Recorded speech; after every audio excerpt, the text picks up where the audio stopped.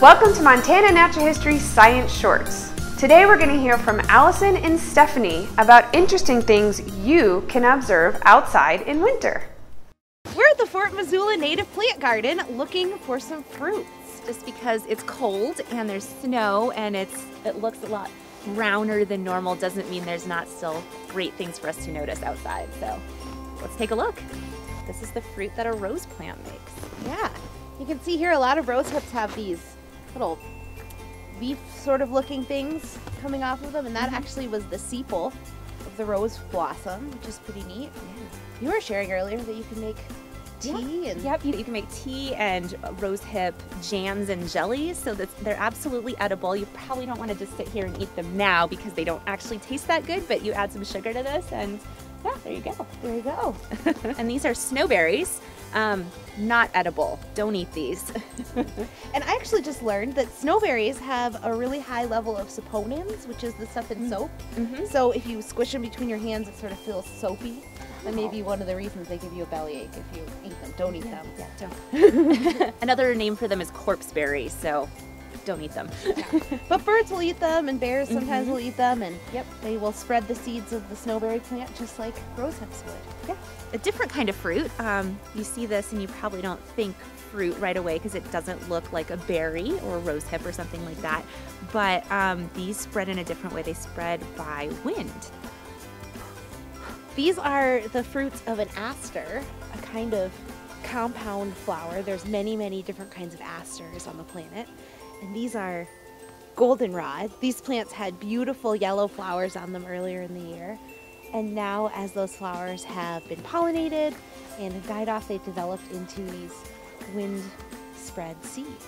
There's a tiny little seed, and then it has all these little tiny hairs on it, basically, little filaments that allow it to float on the wind. They're like smaller than an eyelash. So here we're looking at a bush that a lot of people might see it and say, oh, look at all those berries on this tree. They are not berries, technically, because they're not technically fruit. Since junipers, like other evergreens, are gymnosperms, they do not have flowers. They have cones, or in this case, these sort of berry-like objects. But because they didn't come from a flower, they're technically not a berry. But they are still used by the plant in similar ways. The animals eat them, and they have the same function and a similar structure. Yeah. This is a mullein plant. It is a weed. It is not quite a noxious weed, but it is not native here. It's got these long stalks where its flowers were, and now there are seeds and fruit there. We're trying to sort of figure out what's going on and how it spreads its seeds. We don't think it's by wind because it doesn't have any of those nice little hairs. Here we go. They don't really look that delicious. I can't really see a bird wanting to eat these berries. They're really, really tiny. Really tiny seeds, yeah. And so what we're noticing is that kind of looks like they've sort of exploded open. And then once they do that, the seeds all are gonna fall on the ground and spread. So our hypothesis is that this is a plant that spreads its seeds by exploding them out. Yeah. Pretty cool. Some other plants do that too, like columbine and peas. So it's one of the methods that plants will use to spread their seeds.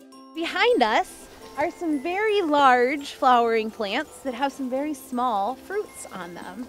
Cottonwood trees. And cottonwood trees are one of the trees you probably know really well if you're down by the river. And they have little white, fluffy fruits that will fly through the air certain times of the year. It looks kind of like it's snowing in the fall, way before we actually get any snow. So cottonwood trees use wind to disperse their seeds, but they also use water to disperse their seeds because those seeds fall into the rivers and streams. In the case of cottonwood trees, that is very important because those seeds get washed up during floods and high water and deposited onto fertile riverbeds, and where the trees will then grow. So even though it is chilly outside and there's snow, it's exciting to know that even in the winter, there are animals looking for food and finding it because it's there for them.